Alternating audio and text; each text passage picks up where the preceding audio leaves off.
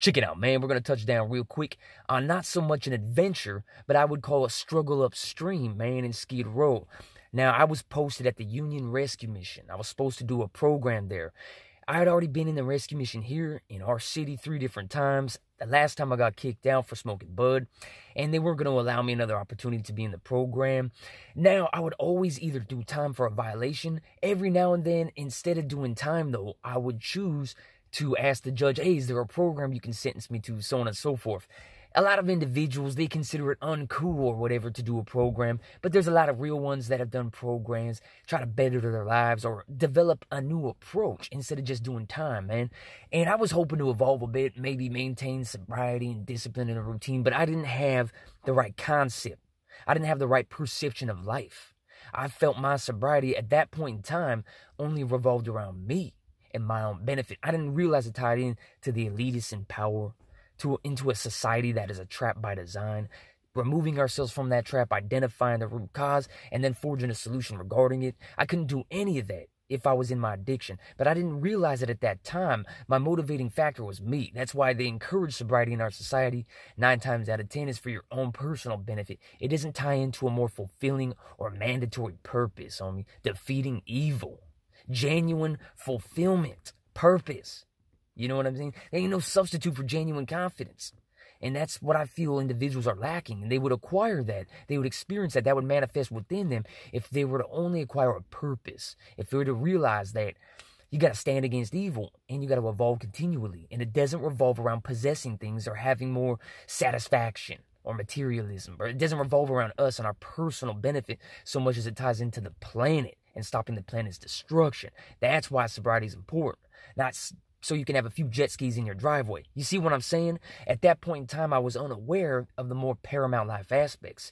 And there wasn't that much motivational inspiration, you know what I'm saying, leading to progress. I mean, there weren't results. That's why the success rate at all these programs is so low, and I was part of that low success rate until I developed my own program internally. You feel me? And it consists largely of purpose that I mentioned just previously right now. So, Union Rescue Mission, I was court-ordered. I was supposed to go to the Union Rescue Mission for 5 months, I think it was. It's a long-ass time, man, to exhibit discipline and stay out of trouble, especially when you're surrounded by chaos and catastrophe and mayhem. It's a terrible environment down there. You got to understand, it's not like the movies make it out to seem. It's very different, but it's still tumultuous. Let me go ahead and clarify. The movies make Skid Row seem as if it's dangerous, and there's hitters and shooters and assassins everywhere, man. And you got to be cutthroat to get through a day in Skid Row. But that's not the truth, man. Everybody's just trapped in their addiction. Everybody's hyper-focused on getting their fix. So it's dirty. There's a lot of squalor. There's poor hygiene. There's food poisoning. It's just the quality of food that the missions are handing out there is low. I mean, it's dismal. Everything's just a lower quality of life and a more rugged and infectious environment. You know, there's a lot of diseases. People are catching diseases like typhoid or whatever, and yellow fever, I think, and crazy things, you know, dying of hepatitis and crazy things that used to take people out during the Western times before we had this advanced medicine to some degree. So Skid Row, it's basically just dirty and rugged, man. It's not so much as dangerous as it is dirty, you know what I mean? And the hopelessness is the most dangerous aspect of it, in my opinion, in my eyes. I got into it with some fools, some fun from Maravilla named Rumble. If you're watching this, homie, I hope you are. You know what time it is, homie. Ain't got nothing but love for you, dog, but we had to do it, bro. You know what I'm saying? These individuals were chesting up on me because I was from Ventura County, and they're basically like, well, this LA, homie, this LA. Kind of like, you got to buy the beer and you got to fund the adventure every time. And I was like, wait a minute, this is crossing the line into mistaking my kindness for weakness. So, long story short, I got into it with some fool, Rumble, and it was right by the Santa Monica Pier, in broad daylight. I was grateful that I didn't get busted, you know what I'm saying? But it didn't stop there. I kept leaving the program to go drinking on the weekends, and then eventually I ended up slamming dope because I get all drunk, and I'd be like, damn, I'm all drunk. I don't want to go back to the program right there. I'd be somewhere in Skid Row mobbing around, you know what I'm saying? Just getting, there's a bunch of liquor stores. There's one in particular right there. The security guard, man, maybe if you're ever watching this, you see this video, hopefully, homie. There's a lot of fools I want to catch up with. I have a lot of love and respect for a lot of real ones I met in Skid Row. The environment, the structure, the design of it. Come on, man. And a lot of the individuals, we got to take responsibility for our own inability to evolve or remove ourselves from a trap by design too, but it's designed to trap people. You know what I mean? And it's designed efficiently by the elitists. They cordon off certain regions. Poverty and gangs don't manifest from thin air. They extract resources, corporation owners, capitalist tycoons. They extract resources and employment opportunities from particular geographic regions. Then a lower class hood develops. Poverty, gangs develop. It's nothing manifests magically from thin air. There's a root cause to everything. So that's what I say when you got to expect it, understand how it works, and not demonize the individuals in that trap, you know, but also you got to encourage them to remove themselves from that trap. It's a balance. I mean, none of us are perfect, but once we realize that our mistakes aid the elite in maintaining their control, that's when progress needs to be made. All right.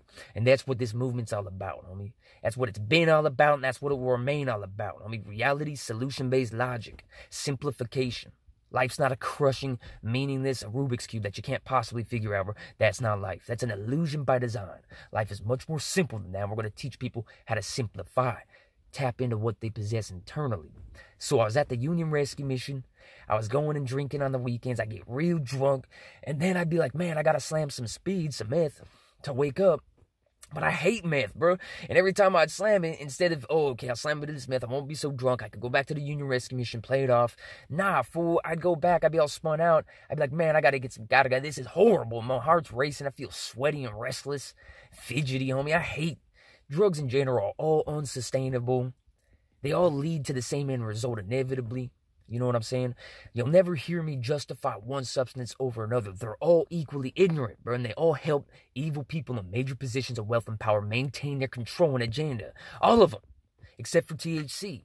All right? It doesn't result in rape and murder. It doesn't result in people losing their moral compass and inhibitions. It just doesn't result in that, period, bro. Not one documented case of murderous predation or anything solely revolving around THC, okay? It is what it is.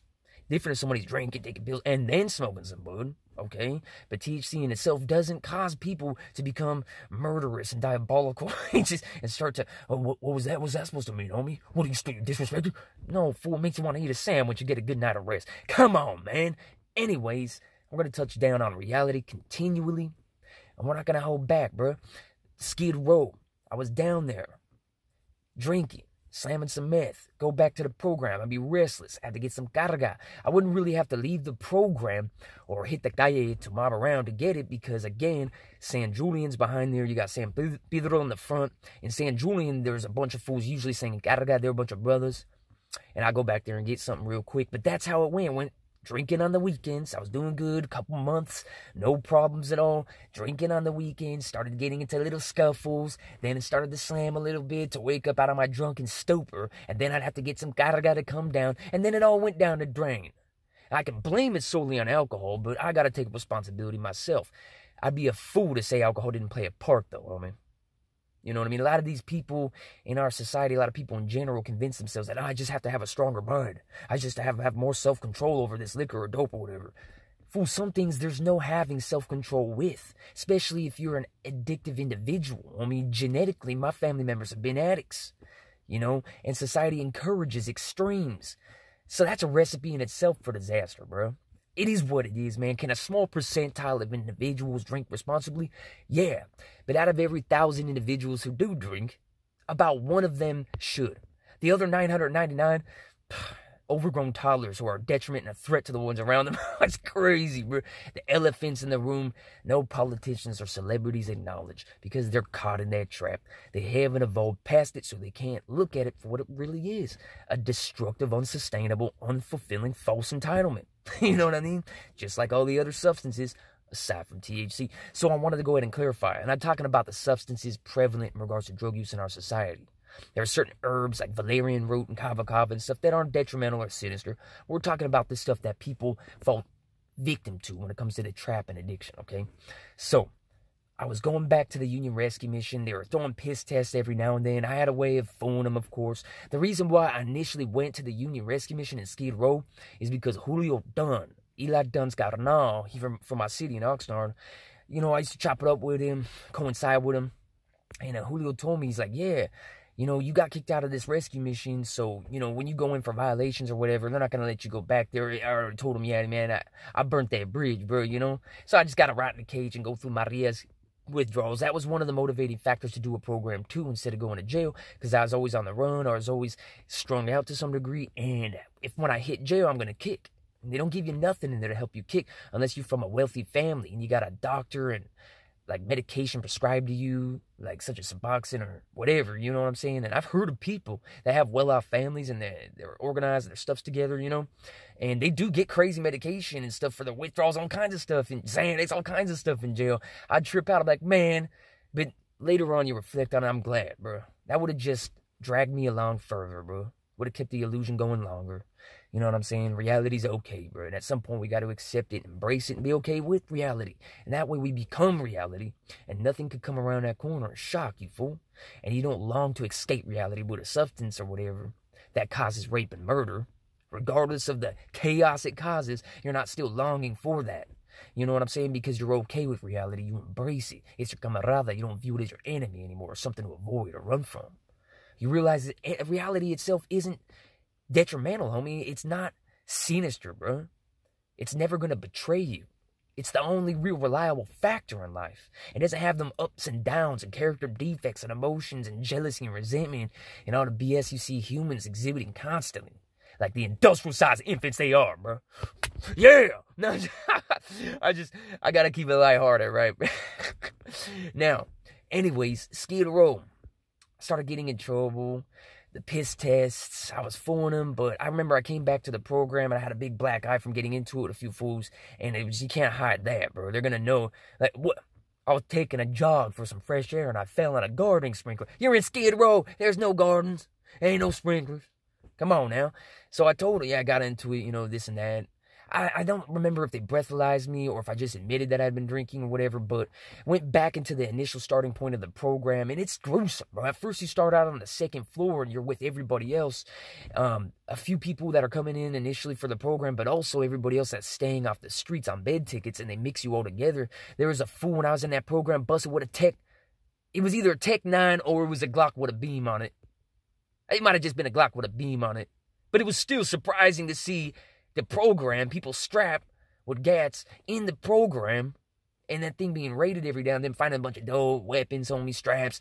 Like, bro, like, I never thought I'd end up in a program based on sobriety where people are strapped, and it's a 5-story building, and all kinds of chaos is going on. It's just too much to manage. They do the best they can, to be honest, but everything I say is factual. I mean, don't make anything up.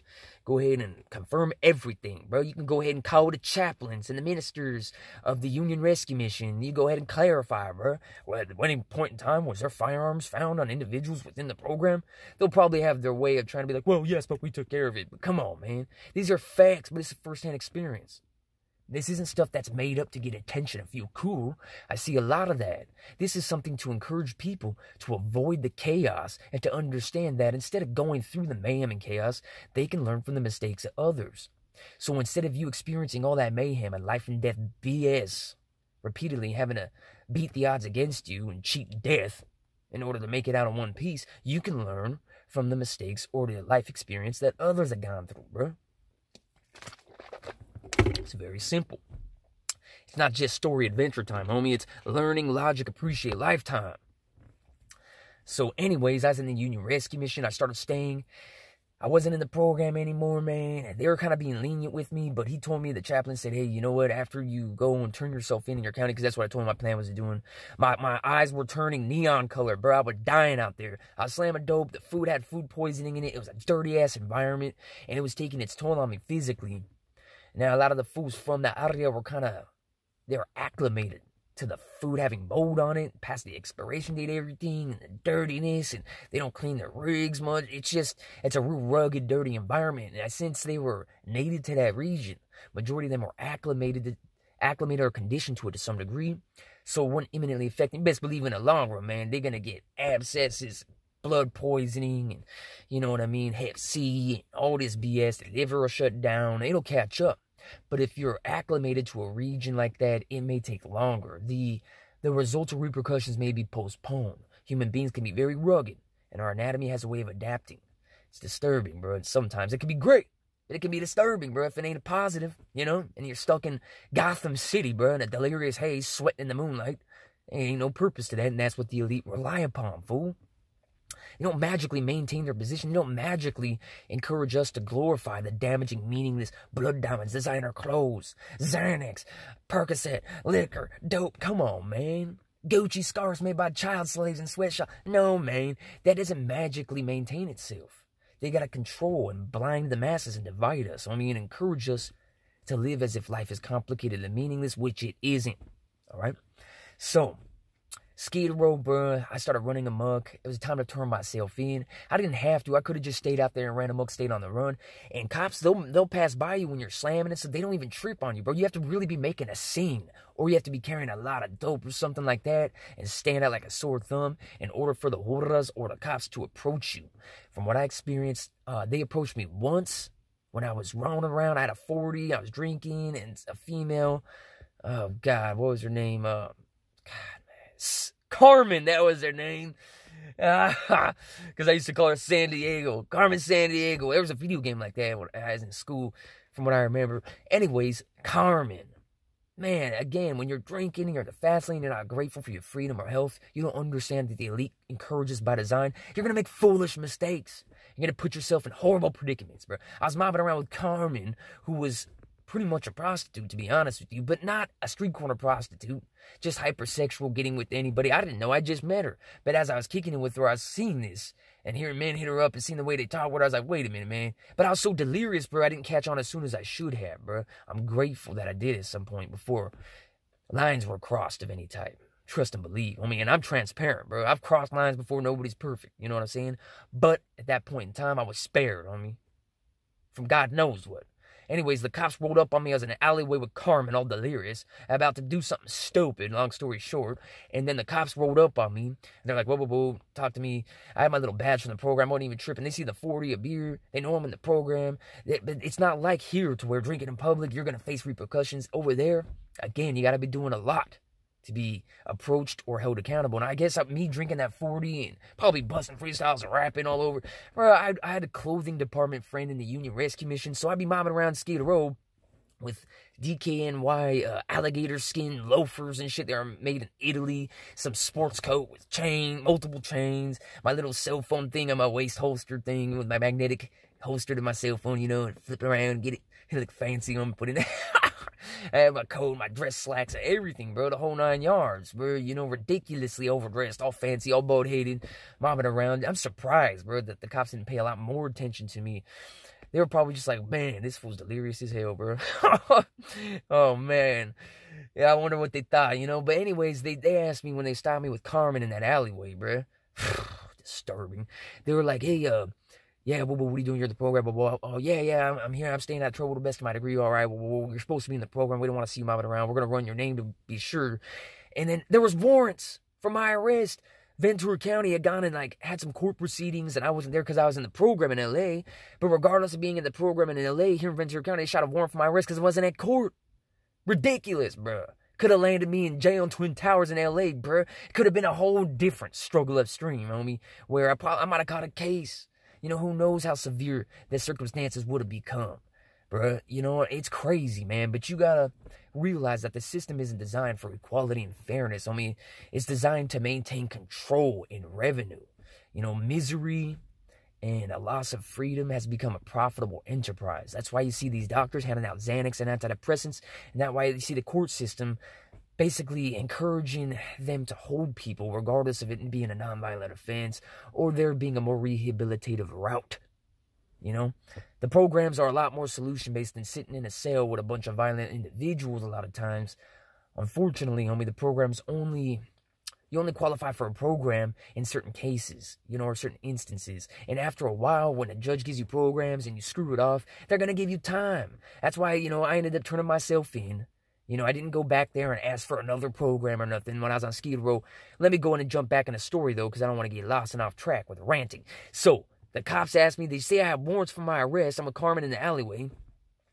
And I'm like, man, you gotta be kidding me, bro. I'm in a program here. How could there be warrants for my arrest if I'm in a program right here? You see the badge, you know I'm in the program. Am I doing what I should be doing? No, I'm out drinking, mobbing around, but I'm still technically in the program, so why would there be warrants being shot for my arrest as if I'm on the run somewhere? See what I'm saying? So the cops are like, yeah, that kind of makes sense. It must have been a mistake on the behalf. Just kind of go back to the program. They told me, we don't want to see you for the rest of the day. They didn't say, like, ever again out here. They're all crazy. They're like, we don't want to see you walking around here or outside for the rest of the day. Go back to the program. Kind of like we're, you know, you have warrants. We're being cool. We could be dicks and throw you in a cage. But we see that you in the program was most likely a mistake of Ventura County. You're going to have to clear that up through the court system. Go back to the program and stop screwing things off. What did I do? I walked back towards the program for a bit. Waited, I think, till the cops were gone or patrol just drove it off, and then just turned around and started roaming around with Carmen again. At least this time we were in an alley, homie, about to do something incredulously ignorant, bro. Thank God. But we were mobbing around. I was still drinking. I swear I seen the cops again. They were just like, you know, like, it's just, the bar's real low, so they don't expect much from you, homie. So, you know, they're not as strict out there, bro. But I'm lucky to still be alive, homie. Slamming all kinds of guy out there after drinking a bunch. If the dope was really good out there, I would have overdosed. It was trash. The dope on Skid Row is trash. Not that good dope really exists because it all has the same end result. Mayhem. I'm just saying when it comes to the potency, it wasn't that potent out there. That's why I probably didn't die as delirious as I was. I wake up at certain points in time. Man, the program was really lenient in a way. You know, they wouldn't throw you out right away, but they would throw you to that second floor where you started on initially and you're mixing with all the other people. And that was the punishment, having to be there with all these delirious fools talking to themselves, fidgeting, smoking crack, doing whatever they could get away with in the dang program with straps on them. And you're amongst all of them until you behave. You work your way back up through the program. They put you back on a third floor. You know what I'm saying? It's crazy. It's kind of a recipe for disaster, but it's the only tools our society has. I just want to go in and clarify. If you're thinking about going out to Skid Row, all right, for any reason, whether it's because you think the dope out there is good, you want to be able to live and barely just open your eyelids and go like this and get dope, it's not like that, fool. Your hustle's going to fall, all right? Unless you're a trust fund baby with millions rolling in or thousands given to you every month from some rich family member or something, bro. Your hustle's going to fall.